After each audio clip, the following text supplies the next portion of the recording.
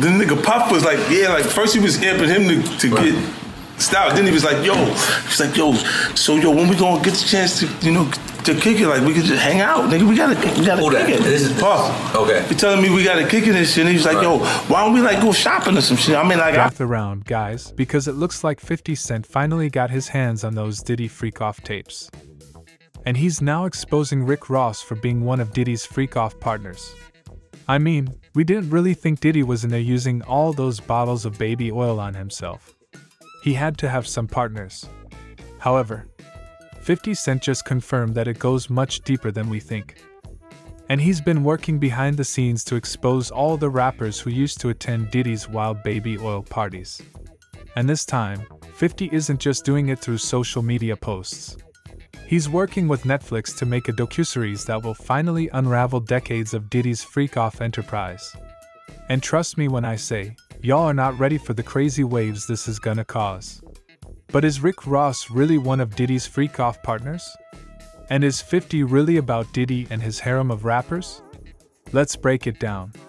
So, 50 Cent has been exposing Diddy and his freak-off partners for a hot minute now. But everything got messy when he dropped the bombshell that Rick Ross is one of the rappers Diddy likes to get oily and sweaty with. He first spilled the tea in a post where he shared some disturbing lyrics from a Rick Ross song titled UNO, where Rick bragged about doing some wildly inappropriate stuff with women like it was a flex. He said, 50 posted multiple pictures of Rick Ross and Diddy along with S's screenshot of those lyrics on his Instagram page and captioned it, "What the F? At some point, you just gotta do the right thing."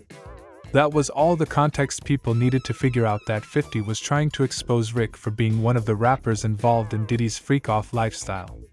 However, that wasn't the only time Rick rapped about doing shady stuff like that. He has been out here rapping about taking advantage of women and getting away with it.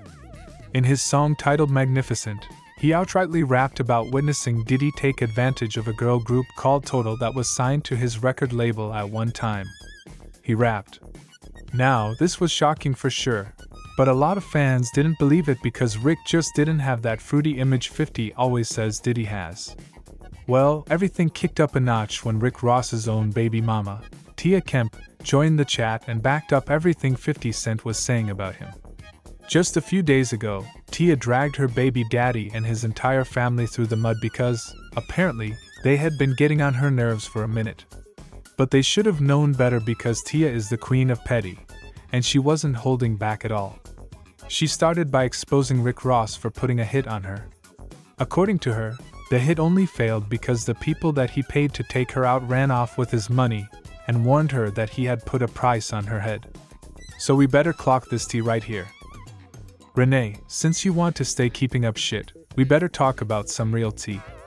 Your brother over there paying people to put S*** out. He over there paying people to put S*** out. And N*** S running off with his money, and it's getting back to me. So now, I'm finna send the feds over there to y'all mother empire. See, you had the right bitch today, ho? You keep playing with me, I'm finna tear y'all mother empire down. Rapping about sending goons after your ops is one thing, but taking that to real life and against the mother of your own child. That's crazy levels of messy. Somebody needs to lock this man up for good because Tia wasn't even done exposing him. She name-dropped other people that Rick had gotten rid of, including a woman named Miss Carol, who, surprise, surprise, died under very mysterious circumstances.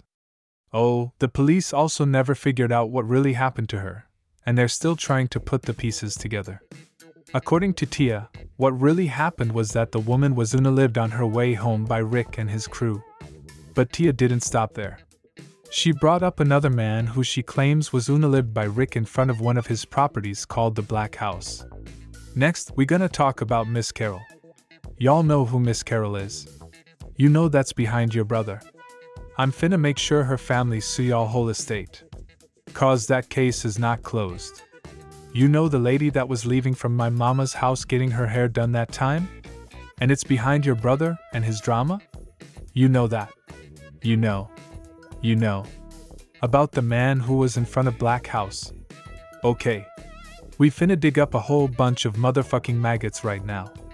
I'm not finna play with you, you old zimpy b asterisk asterisk asterisk asterisk. I'm finna finish y'all. Watch this. But why would Rick put a hit on her in the first place? Well, according to sources, it's because she was threatening to release his Diddy freak off tapes to the feds. In fact, there were rumors that Tia was already talking with the feds, and they were already working on getting her into witness protection. It's prom time. You ain't seen shit since December 9th. But I'm not finna play with you. I'm not. You gon' make me come to the gate. Been in Miami a lot. 'Cause you ain't got no motions. It's slowing down. I heard. I'ma get you, Will. I'ma get you. Universitier. And if you keep sending mother just around, that's getting back to me. Come over here and tell it all. You be toe your toe in next. You know what I'm talking about. And your mama won't answer. Tell her respond. Hit me up and say hi. However, this wasn't the first time Tia was exposing Rick Ross for being one of Diddy's boy toys. Back in March, when Diddy's houses first got raided, Tia went ballistic on Rick on IG Live, exposing him for being one of Diddy's partners. She claimed Rick was scared out of his mind because of the raid, so much so that he ran to Miami to keep a low profile so the feds wouldn't come for him next. According to Tia, Diddy has many tapes of Rick Ross doing the nasty at them freak off parties, and the feds found everything when they seized Diddy's electronic devices. Now I ain't gonna let off here. You should have been shut this big mouth hole up. You know it. You know it.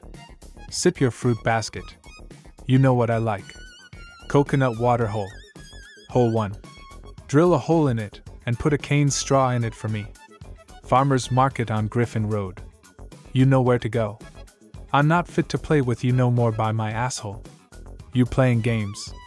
Get on your knees and repent. 'Cause if you send another message out here, I'ma have first 48 hit you up. You bad. You scared of jail, huh? You scared of jail. Remember? You remember? You was in that crowd for that quarter Chinese fire, right, trying to pay a god 5 caper. When you was in them couple weeks. You don't want no pressure. Keep playing. Keep it on. I can't wait to see you in the headlines. All you do is brag and talk about it. Oh, Tia was really lashing Rick Ross, and you know she's not one to mince words. See, Rick Ross and Diddy have been friends for a very long time, and they've been photographed at several parties together. 50 even shared some pictures of them almost locking lips on stage during a performance. Chilly, they weren't even trying to hide it. Around the same time, the interrogation video of the man who shot up the Trump National Hotel back in 2018 started going viral, and he was making some bold claims about Diddy and Rick. He claimed that he was one of Diddy's freak-off slaves and even name-dropped some of the men who used to come around for a nice time. He mentioned DJ Khaled, Big Sean, and of course, Rick Ross. The man even spilled the tea about how it didn't matter to Diddy and his freak-off partners when he caught STDs as long as they could their pound time in. I had sex with Cassie and Sean. Basically, he would tell me what to do with Cassie. I had like 15 encounters and I heard lots of business because what they would do is Sean talks a lot on the phone and on the TV with people and stuff, and I would be in the... I was like a slave, okay. For them, that's what I was. That's all. Alright? I caught it and I came back and I seen it for a reason. It was war. But they didn't. Mark Gary Ross and Ben Mercedes were equal. Okay? Boys. Okay? They were gay. Who? Both. Diddy and Ross. And Khaled. They were all gay. DJ Khaled and Rick Ross. And he did it? Yeah. They all gay? Gotcha. Alright. Now y'all remember how Diddy had to step down from his position as CEO of Revolt TV. When Cassie's lawsuit first went viral? Well, 50 was the first at the scene, trolling Diddy and having a field day with it. He even offered to buy Revolt TV from Diddy on his Twitter page, where he posted the announcement, along with the caption, "I'll buy that from you Playboy for the low because you know Cadillac and AT&T gonna pull out. Then we can be friends. I'm serious. Call my phone." Fans were just losing it when 59 made this post, and they couldn't get over how much 50 was keeping his foot on Diddy's neck. When Charlemagne the God later sat for a chat with Andrew Schultz, he called 50 Cent a diabolical genius for wanting to buy Revolt TV after Cassie filed her lawsuit against Diddy. Rick Ross initially tried to ignore everything, but then 50 trolled him and his fellow Diddy boy toy Meek Mill in a tour video he posted on social media. At this point, Rick couldn't take the disrespect anymore, so he hopped on live to clear 50 for talking smack about him and also addressing Charlemagne's comments. This rubbed a lot of people off the wrong way because it looked like Rick was more concerned about Diddy being disrespected than he was about all the other disturbing accusations against Diddy. It would turn out that there was a perfectly good explanation for why Rick reacted that way. He and Diddy were basically two peas in a pod. However, Rick Ross is just one of the male rappers who have been accused of being in Diddy's freak-off tapes. We also have Meek Mill, who has been making the headlines for being one of Diddy's DL boyfriends. Around the time the accusations against Diddy first started rolling in, people started taking a closer look at Diddy's friends, and it didn't take long for old videos to start resurfacing, showing Meek in interesting situations with Diddy. For example, there's this footage that has been making the rounds, where Meek appears to be cooling his behind in a pool while Diddy calls him daddy. Then there's this footage of Meek doing the bunny hop with billionaire Michael Rubin, who is also known for hosting wild substance-fueled parties, where there's no limit to the kind of depravity that can happen. Oh, and yeah, you guessed it, they're all besties with Diddy. When that video of Meek doing the bunny hop went viral, people started dragging Meek for filth, accusing him of performing for his freak-off partners. Meek quickly jumped on Twitter to debunk the allegations. He quoted one of the accounts posting the headlines saying, "Do a history check. Me and NBA players I know was playing this game, and we all was posting it. The plan was to actually make a billionaire bunny hop, but I lost. The media used that as a focal point. Did everybody forget, or is it because it's a white man?" He then made another tweet saying, "This is a game I started from prison. We used to make killers do bunny hops when they lose because it was too hostile for money. This be us. I'ma get Rubin to bunny hop for me, okay? I'ma teach him the tang hop. Chili." That only made people troll him even harder because putting prison and bunny hop in the same sentence is hella sus. Meek came under attack again recently when a very disturbing footage went viral that was supposedly about him getting taken to Pound Town by Diddy. The audio is very intense, so we won't play it here, but just think of the worst thing you've ever heard and then multiply it by 2.